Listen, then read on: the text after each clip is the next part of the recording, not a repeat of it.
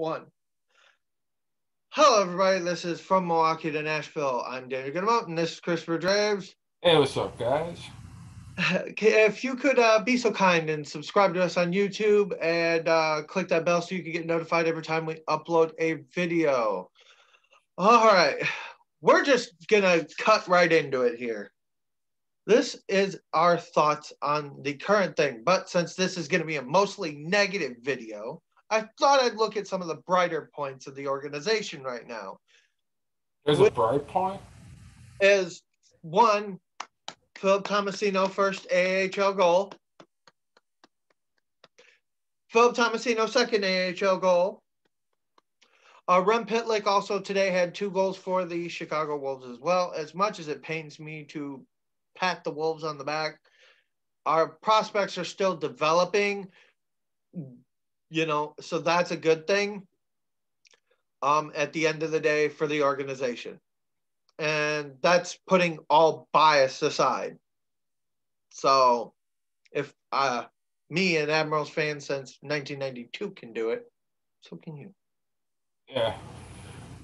Now that we got the nice stuff out of the way, you want to start digging into this crater that's turning into this season? All right. I'm going to start off with one thing. The only part the Preds are doing right is winning faceoffs. All right. Their penalty kill, dead last in the league, 62.8%. I was about to say, they have a penalty kill? All right. It drops any lower, we're going to be below 50% and have the lowest penalty kill in NHL history. We are worse than the Ottawa Senators, Detroit Red Wings, Bite your tongue, and New Jersey Devils in penalty kill. New Jersey doesn't play hockey. They haven't played in like a month. All right. Power play. We're ranked, after tonight's game, 22nd in the league at 14.3%. Yeah, there's 31 teams in the league. That's not good. Right? 31? The last place teams are about who your normal people, except for Minnesota. Minnesota's normally not there. They're at 7.1. Detroit's at 9.3. If you can't stop Detroit's power play, we're going to have issues. They have a 9.3% power play ratio. New Jersey's at 11.5, St. Louis 11.4, the Rangers at 13.6, Ottawa at 13.8, Nashville at 14.3. All righty. So statistically, the Predators 5-on-5 have a plus ratio. Not 5-on-5. They have a minus 32 ratio. Yeah, they have a minus 15 goal differential. Correct. Eesh. That's not good, Nashville. All right. So you're 5-8 this year. How can you be happy with a 5-8 record? We're not. Exactly. And a lot of the fans aren't. A lot of the people in the system aren't. But let's jump into some of the minus sides of this year, all right? So your leading point getter is Philip Forsberg, but his plus-minus is a goose egg. So that nullifies every goal he scores. They score one right back when he's on the ice. Mikael Granlund, -1. Victor Arvidsson, -1. They're both have 7 points. Matt Duchene, -8. What the hell? Yeah, Matt Duchene seems like I don't understand it, but then again, they don't keep his line consistent whatsoever. Yeah. There's no consistency in the lines. There's no consistency in the lineup. There's no consistency On the ice, there's no consistency from the coaching, penalty kill, from the GM of what he said post the playoffs last year. There's no consistency anywhere on this team except for from Kelly Yarncroc, who's played 7 games, has 3 points, and is a +3. Yeah, it's also not good if you have a defenseman in your top 5 in points.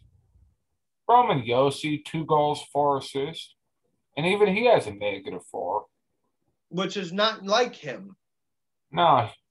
Points are one of the things he's actually pretty good at. Shooting the puck, passing the puck. Yeah, but typically on a really good team, you don't have a defenseman in your top 5 as far as point getters. Typically What are they're you at least in talking the about? top Have 10. you never looked at actual Washington's point getters? John Carlson's right under Ovechkin every year. I guess. Yeah, but how deep of playoffs do they typically go? I mean, they get knocked out in the first round a lot. They do.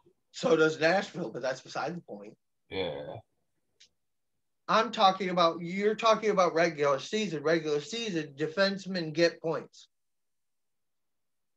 All right, let's talk about the underachiever that is Ryan Johansson. All right. There are 3 players on this team who basically have a bullseye on them from what I've seen from the fan base. All right. Ryan Johansson is one of them. Ryan Johansson is 28 years old, 6'3", right-handed shot. He is signed with the Predators through 2024-25 at $8 million apiece. All right, let's see if he's worth that $8 million. Nope. Over his time with the Predators, he has his best season is 61 points, and that is the year that the Predators went to the Cup. We lost, but we went there. No, his best season was he had 64. Huh? He had 64 points. What? Yeah.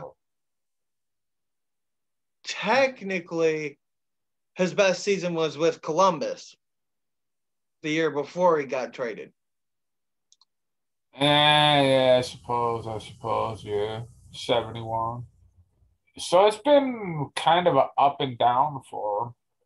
But last year, he played 68 games, which was basically the whole season, had 14 goals, 22 assists, 35 points, and a -5. However, in the playoffs, he did pull off 5 points, 4 assists, 1 goal, and a +1. This year so far, he has 4 assists, no plus-minus. He has a goose egg. All right. So here's the thing with Johansson. He's inconsistent, yes. But he shows up in the playoffs for whatever reason. But he's consistent in the playoffs except for last year, which...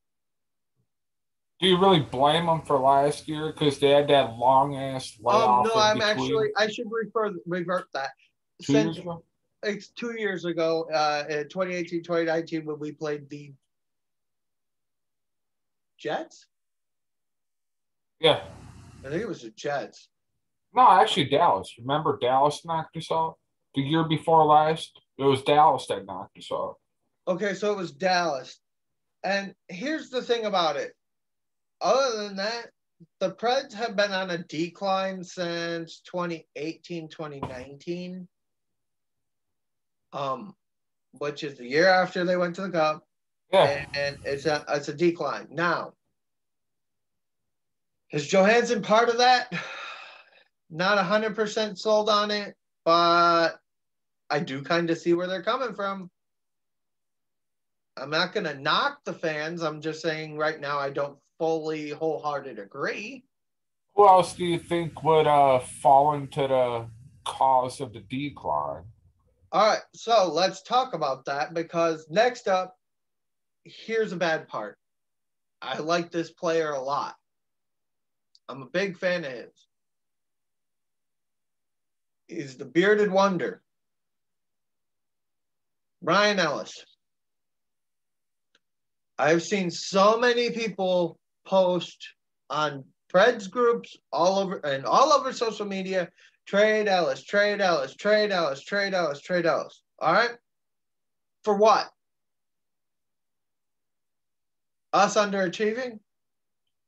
Our GM putting a bad team on the ice and then expecting a coach to fix the problem who could barely coach his way out of New Jersey? Like on a realistic note, everything that's happened to this team all falls on the GM. The GM picks the coach, the GM picks the team. The coach's job is to make the team work. If you pick a coach that can't do that, that's your fault as the GM. Especially when you sit here and look at it. Ellis just re-signed with the team last year. Through 2026-27. He wants to be a lifelong Pred, and you just want to kick him to the curb. And he's consistently in the 30-point range. I mean, except for his first couple of years in the system, he's basically been consistently in that 30-point range.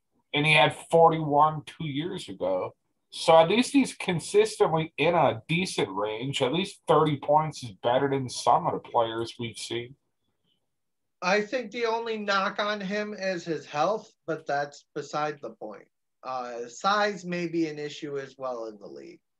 But that's also too small or too big? Too small. Okay. 5'10", 181 pounds. Yeah, maybe a little small. I mean, on the defense side, yes, but let's not go there. Now the final guy on their chopping block. This may come as a surprise to everybody, but Victor Arvidsson. Ooh, yeah, I thought you were going to say Sissons. Nope, it's Victor Arvidsson. Victor Arvidsson, 27 years old, signed through 2023-24. He was a fourth-round draft pick. As it sits,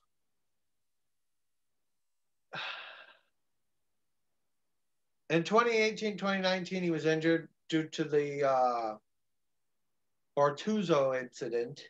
Yeah, but he had 48 points that year. The next year, it was a huge drop.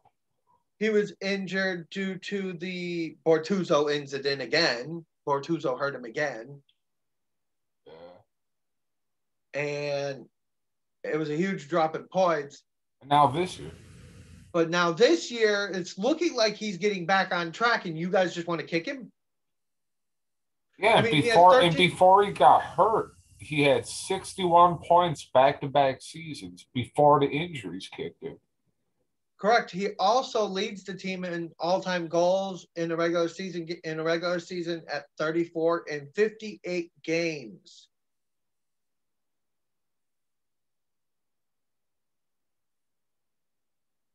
Yeah, he had 3 goals in the playoffs last year. He had 0 points the year before that. And then I do believe 17-18 was their cup run, right? He had 5 goals, 4 assists for 9 points. 16-17. Oh, well, 16-17, he had 3 goals, 10 assists for 13 points. So he shows up in the playoffs, too, which is something that you can't really hate a guy for because he shows up in the big moment. All right. But keep going. I'm just trying to contribute to the rant. That's all. All right. The other problem I'm seeing is so many people saying strip Yossi of the seat. All right. Statistically, no. Leadership, I'm not in the locker room. But from what I heard over the last few days, no. He's 30 years old, 6'2", left-handed shot, signed through 2027-28. All right? Y'all want to strip him, right? All right. Say you do. Say the Preds do, right? He pulls, say, a Patrick Waugh style move. Trade me now. I will not play for you. But you will have to pay me.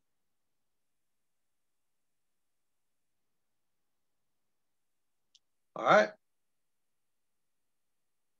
So, statistically.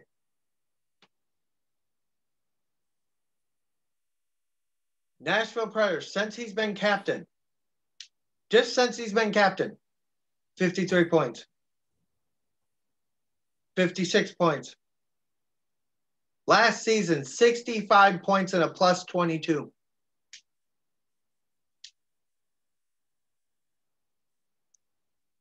He was one of 5 players with a plus on that team last year. And he was a plus 22.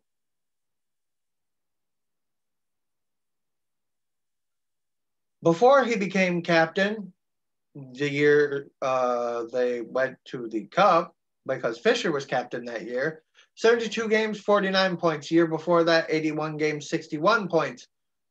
Year before the year before that, 55 points in 81 games. Year before that, 40 points in 72 games. Year before that, and 18 points in 48 games. But it was a lockout year nonetheless to that extent. So can't really put all your eggs into that basket with it was a lockout year. All right, year before that, played for the Predators and the Admirals. Played for the Admirals for like 5 games, had 4 points, 52 games, just starting his NHL career, 16 points. His first and only year with the Admirals, 69 games, 40 points, 6 goals, 34 assists, and a -7. The -7 in the AHL, not uncommon to see a minus every game. It's just not. It's the AHL. I mean, yeah. It's where you learn to be a development player or a top tier player. All right.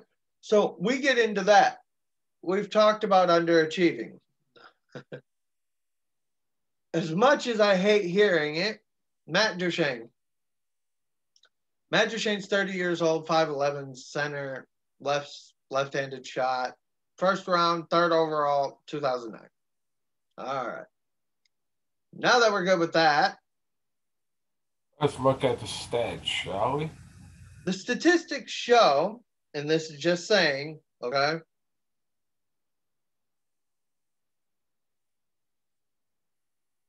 outside of the 2010, scratch that. Outside of the 2013-2014 season, he really ain't an electric goal scorer. I don't know what you're expecting from him, but he's not.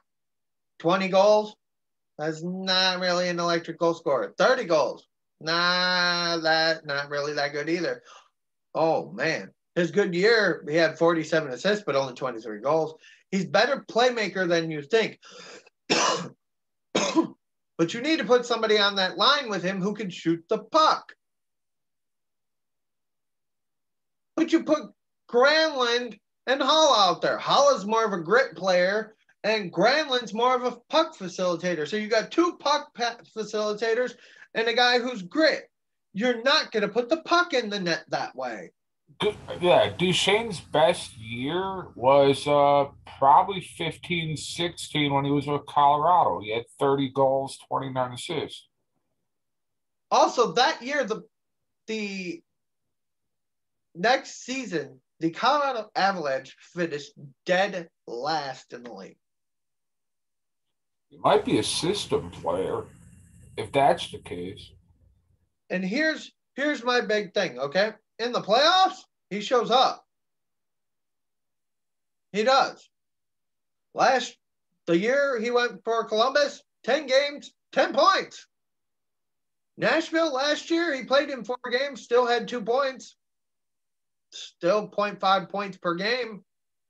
Had a -4, but he really doesn't have a lot of playoff experience. In his career, he's only made the playoffs, 5 times? And both 2 of those times were in the OHL, Ontario Hockey League, with the Brampton Battalion. Yeah, hold on. Well, 2 at the Battalion.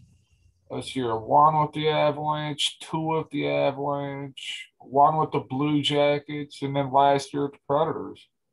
He's been around for a while, so that's about half of his career he actually makes the playoffs.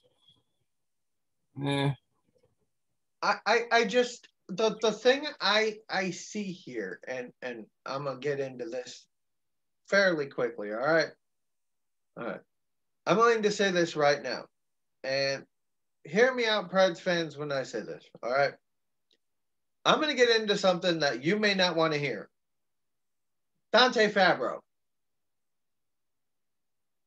Dante Fabro's 22 years old.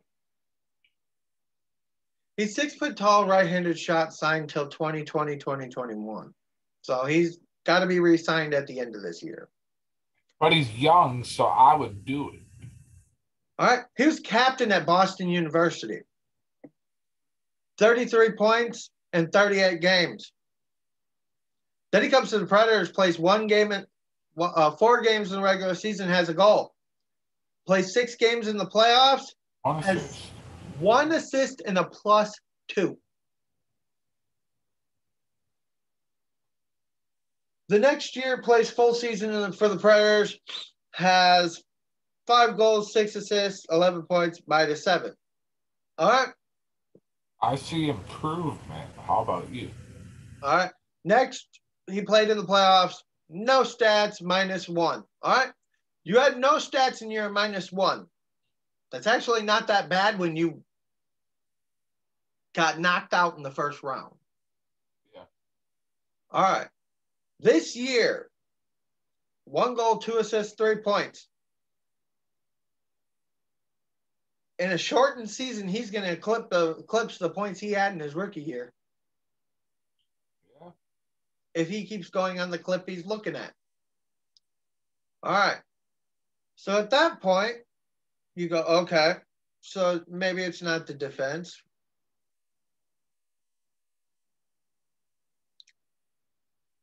All right. I hate myself for doing this because I'm a goalie. I'm supposed to like the goalies. But UC Saros, man. 25 years old, Force of Finland, 5'10", 197 pounds, catches the left hand, signed through this year. He will be a UFA next year, so he could go wherever he wants if he wants to leave.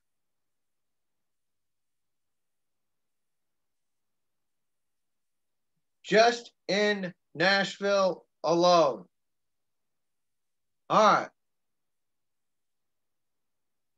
His first year with the Admirals, he posted 38 games, 2.24 goals against, and a save percentage of .920. Played 1 game for the Predators, 3.10 goals against, averaging a .870 save percentage. 1 game, he was a rookie. Yeah, you let it slide. All righty.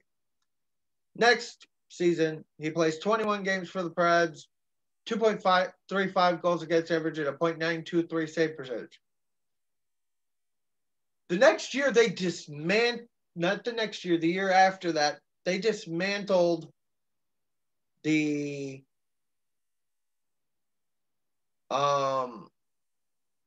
Preds defense in a way with getting rid of PK. All right. So in 2017, 2018, they got rid of PK right at the draft after that year.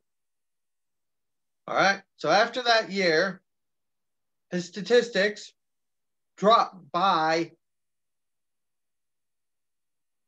.015. Then the next year it drops by 0.01.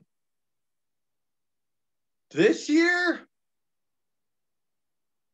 after getting rid of practically everybody who else was in the system from that team, a .881 with a 3-3 record.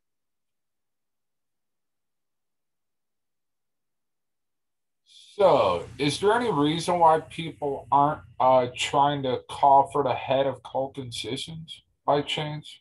I was just looking at his stats, and I don't know the way they've been really getting on players. Do you think he could be out the door? No. Well, you think he's still too young? It's not that he's young. He's 27 years old. The factor of it all plays into Colton Sissons doesn't really make that many boneheaded plays. Okay. In 2018, 2019, he was a plus 20 with 30 points. The next year he played That's what I was looking at. That's what I was looking at while you were talking about the goalies. Because, and here's the thing. I'm not going to talk about Pekka today because Pekka's on his way out the door anyway. Yeah, he's done as much as he can do in this system. He's done as much as he can do in his career. I don't think it would be any system that he'll benefit from at this point. Even if he got traded just for a cup, it wouldn't do him no good. He wouldn't play. It's just one of those things. But let's just put it this way. All right. So Colton Sissons this year already has 2 goals and a 0 plus minus. Yeah. Well, that's better than the 2013-2014 season where he played 17 games, had 4 points. I was just looking around, see if there's any people that should be on the way out. Now that we've actually took a deep dive, I don't know. I think we found the culprits that we should probably think about getting rid of. Well, here's the one thing I will say, and this is one thing that kind of hinders things, okay? Pekka, no movement clause. Josi, no movement clause. Okay, so those two aren't going anywhere. Which is fine. I mean, technically, Pekka is going somewhere. He's going to the Hall of Fame. Because I can't see him on the roster for much longer. He's probably going to retire. All right. Now, Hoyle, you said you signed Mark Vorveski, because that's the way I've been hearing him pronounced now. I was waiting for this. All right.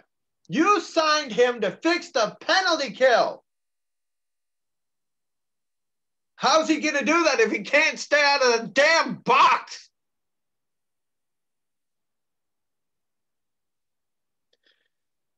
If I had hair left up here, I'd be yanking it out because of him. Okay. Wear a hat because I don't want to mess up the poof ball. All right. We're talking. All right. Vorveski, he has 1 assist, 29 penalty minutes. 0 plus minus. 29 penalty minutes. You'd have to add up the penalty minutes of like 5, 6 players just to equal what he did. 29 penalty minutes. Let's look at his stats. $2 million. Yeah, I want to see his stats and what attracted him to, what attracted Poyle. Let's see here. Nothing. Minus. 1.185, 11, 3, 2, 11, 8, 1. Nothing. What the hell was Poyle thinking? So, you know, the numbers I was reading off are his total points. Yeah, I don't know what the hell Poyle was thinking, but I agree. Stupid decision to pick him up. All right. Nick Cousins on the other side of that whole fix the penalty kill thing. Yeah. All right. Fairly gritty and feisty player. I don't mind him getting in the penalty box half as much. All right. But I kind of want to say this. All right. The man played 17 playoff games last year. He's been in Montreal, Arizona, Philadelphia. And then Las Vegas. Yeah. I mean, last year. Yeah. And here's the thing. Everywhere he goes, there's one consistent. 20 points or more. Outside of the last year in Montreal. Well, last year, that would be an outlier.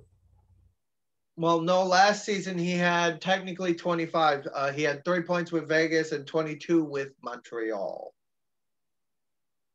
Okay, yeah. And then Well, Arizona 19, 16, then 30, well, 10 with the Flyers, 38 with Lehigh Valley of the AHL. All right. Yeah, I'm also to note this. I'm going over all of Hoyle's free agency stuff before I get into why I just am getting irritated with him. All right. Eric Holla, 29 years old, 6 foot forward. He does play center or wing, yep. not overly picky on where he lines up, just line He up. just wants to play. That's his thing. He just wants to play. All right. What are we paying him? Okay, 1.7, so not that much. All righty. He has 4 points, which is more than he had with the Panthers all of last season. Yeah. Um, and he's halfway on the total of what he had with Vegas in his second season there. Over half. He's 3 points away. 15 games. If he could get 3 points in 15 games, he's got that tied. Yeah, but I don't think he's ever going to match his first year in Vegas, the 2017-2018 season. He had 29 goals, 26 assists, but he also had a negative 16. That was Vegas's expansion year. All right. And finally, last but not least, the Nick Bonino for Luke Kunin trade. All right. So Luke Kunin's 23 years old, signed through 2021-22. So we got another Hasn't done year. anything this year, but at least he's young. He has 2 goals in 9 games with a -1. Okay. But All right. I'm going to say this right now. All right. He's well coached. From the American side of hockey. yeah, University of Wisconsin, yeah, ball coach. U.S. National Development Program, and that St. Louis AAA Blues 16U team. Anyone care to guess who was on that team in 2012, 2013?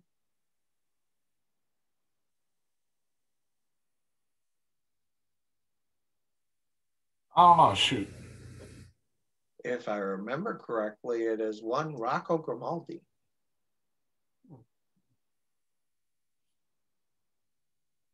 Oh, you mean the only Predator player to score tonight?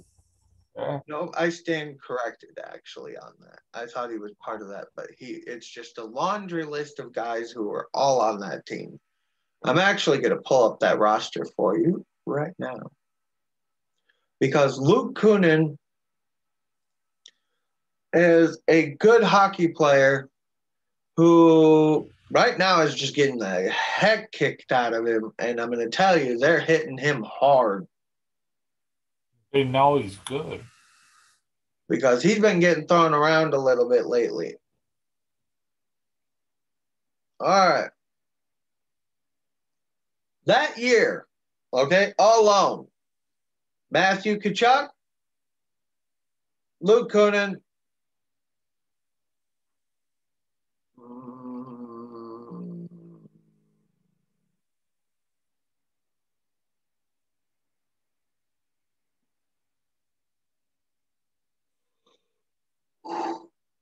But yeah, that's about it on that team. they're trying to make his team sound like it was full of great players, but Matthew Tkachuk was all you could grab. All right. Uh, but I guess I'm just saying that, when you really look at how everything's gone so far this year for the Predators, I mean, it's to a point now where They're 13 games in. we should be hitting full stride, all right? Yeah. So we're looking at the Um, Shots per game are 31 on an average. Their PK is at 62.8. Their power play is 14.3. But their net power play is 12.2. Their goals against per game is 3.54. Their goals for per game is 2.31. You're not going to win that way. They have one shutout this season. They have one overtime win this year. Yeah. And they don't have any overtime losses. When they Actually, lose, they have 2 regulation wins and 2 overtime wins. And then they have that win in a shootout that they did. yeah. So basically, as it sits with this team, As it sits, when it comes to overtime and shootout, they win because they have no overtime losses. All their losses are in regulation. I'd be happy if they lost in overtime. yeah, Get some points. get some points. I mean, that's That's what got the Admirals into the playoffs. What was that, last year or the year before last? the year before last. I swear, I was losing my mind our first year. I think it was with Carl Taylor. Yeah, that was our first year as coverage too. Yeah, first year at the show. I was losing my mind with all the OT games. I was just like, I want to go home. But you were having fun because it led us to the playoffs. And net kicker and net kicker and net kicker. All right. Anyways, so anything else you want to say about this? I mean, All right. So now that I got into all of that, Hoyle, look, you were good 5 years ago. 5 years ago, you were building this team towards going into a cup. You brought in James Neal with the trade of Patrick Hornquist. You traded Martin Erat and Michael Latta for Phil Forsberg, one of the most lopsided trades in hockey history. I don't know what Washington's general manager was thinking, but he probably didn't have a job much longer after that. I will say this though. Look, I like everything you've done for this organization because you've done a lot. You've made Nashville, you've made Nashville a hockey town with the players that you've brought in. You've made our show's slogan and Milwaukee's slogan very, very, very relevant. Because I'll tell you one thing. If you don't play a game for the Admirals, it could be one game. You could just get sent down here for one game, score a hat trick, and get called up. But that is the way it should be. These guys should be getting time. And I think you lost your stuff along the way because Dante Fabro should have spent at least a month in the AHL. At least a month. He's not strong enough. He's not big enough. He has no proper coaching to the pro game. Boston College did not have him ready. You cannot jump from the college game to the top premier pro league. You can do it from juniors because there's 100 other guys who are just as talented as you are. Yeah. You can do that in the AHL where there's just 100 other guys who are just as good as you are. You cannot do that from college. College, it is very few and far that you find that stud star player. Yeah, college is usually that step right before junior, or it's supposedly the same level as juniors, but it ain't. Here's the thing. I've said this for many years, and it rang true so much with college players. Craig Smith got called up to Nashville right away out of the University of Wisconsin. The next year, about a month into the season, the Preds fans were calling for his head because he did not know where to be. He was slow and behind. He went to Milwaukee for half a season. By the end of that, he was, over the last, 5-6 years, he's still in the NHL. So, I mean, the system obviously works. Why are you moving away from it? And then you have guys down here like Carrier who could be helping you, but you have them in the AHL again, where you promised him an NHL shot. You expect guys to want to play for you? That's another part. If you give your word to somebody, you keep it. It's just one of those things. If you say, hey, you're going to be getting a shot at the roster and you're not even on the dang taxi squad,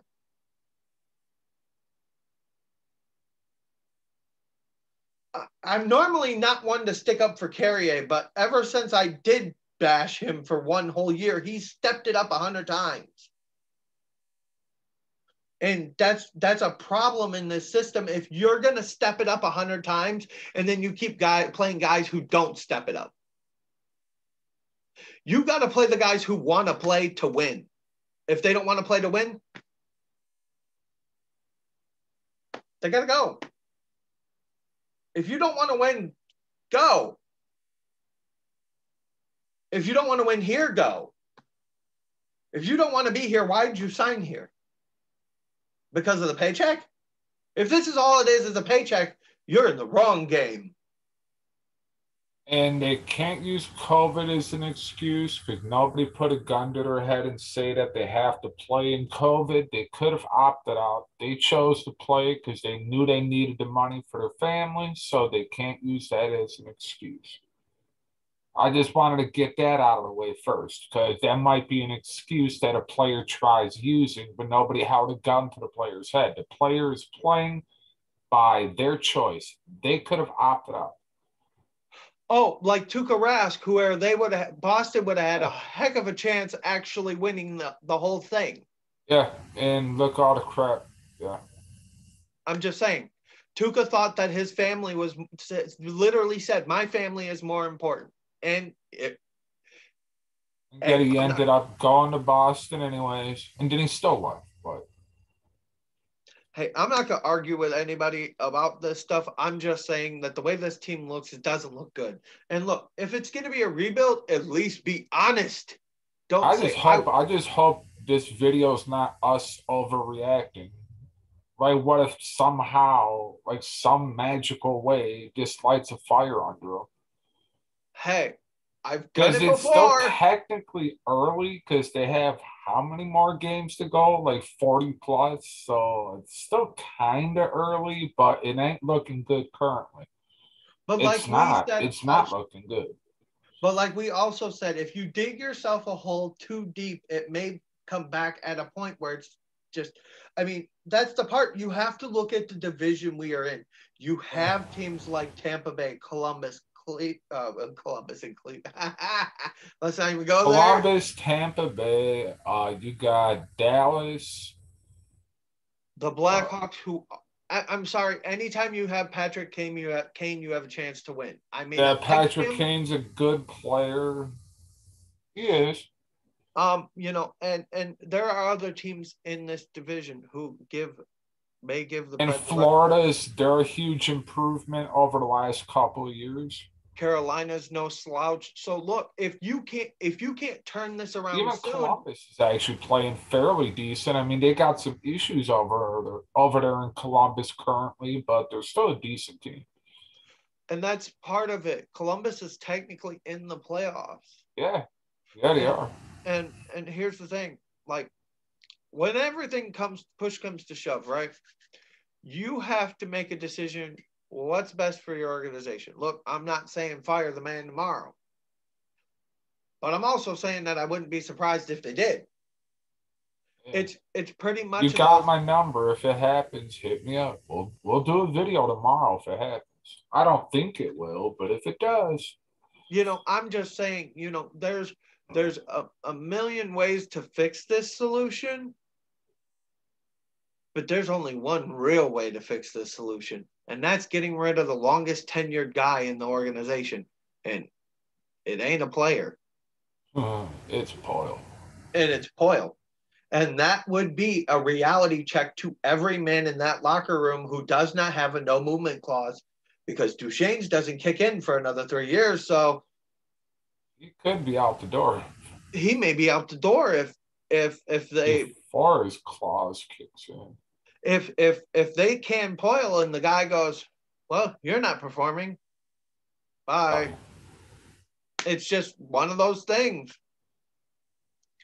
And here's the thing. If you're gonna do this, you're actually kind of picking a good year to get rid of your top. If you do start trading away all the top pieces in this organization, okay? Or some of them, as it were to be said. Some of them. Yeah, don't get rid of them all, but get rid of some just to shake things up. Okay. You're actually doing it in a kind of a good year, because after this season, there's that Seattle thing coming. That Seattle expansion draft. Yeah. Gives you more of a chance to basically dish out not so good players. Unlike the year where we went to the Cup and had to give up James Neal. Look at him now. Here's the thing about James Neal. It didn't work out too well for him. He was a system player. Definitely fit Nashville's system. Dude does not fit anywhere else. If they made a move to get him back, I could guarantee these team turns around a little. But I'm not willing to eat that $8 million contract. There ain't no way. Not happening, Jack. I'm not happening. I wouldn't do it. He's too old, and the numbers have dropped too much. He's just not worth the money. Oh. And that's part of where we have to actually look at this. Some of these guys that people are wanting us to go get in free agency, they just aren't worth the money. But, I mean, at the end of the day, last and final note, if Hines is a failure, that all falls on Poyle. Because that means Laviolette's failure and Hines' failure are the same. And there's only one person that's still left from that, and that's the GM.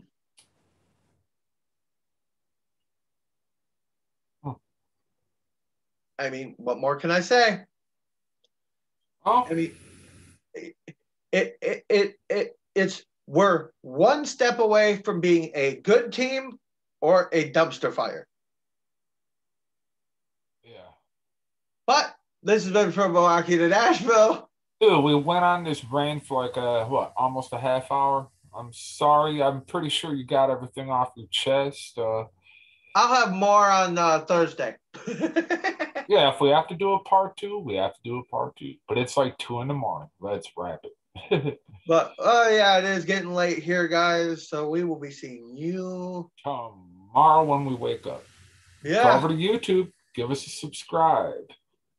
Also, check out our video later on. Technically today, we will be covering the Florida Everblades versus the South Carolina Stingrays. Yeah, we got more content coming for you guys. Thanks for watching. Peace.